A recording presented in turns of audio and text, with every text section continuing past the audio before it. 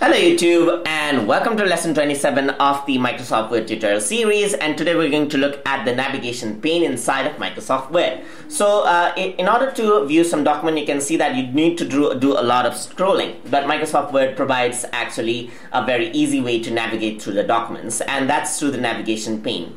And to access that, you should go to view right here, and inside of view you can see there's the navigation pane right here. So just click on it and you can see that all of the topics, that is the headings, are actually listed out here, and if you were to click on it, it'll actually jump up just like that.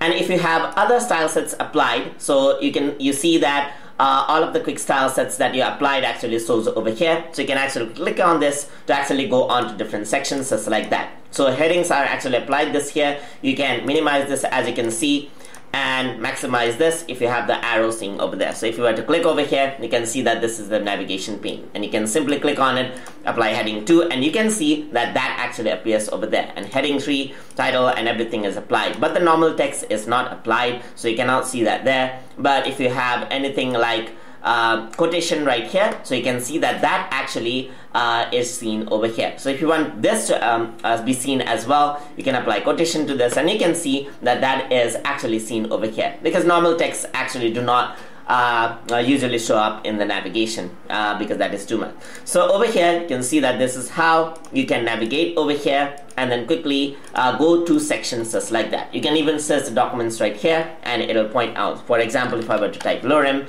you can see that everything is highlighted just like that. You can also see the page right here, so you can see that different pages are here, and if you're familiar with PowerPoint, you can see that this is actually quite familiar with that as well. And it's also similar to how Adobe Acrobat Reader works, or Adobe Acrobat Pro works, if you're familiar with that as well.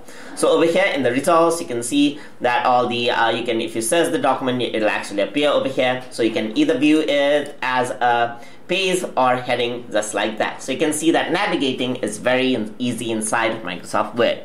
So hope you guys learned something as always, and as always, please like, comment, share, and subscribe.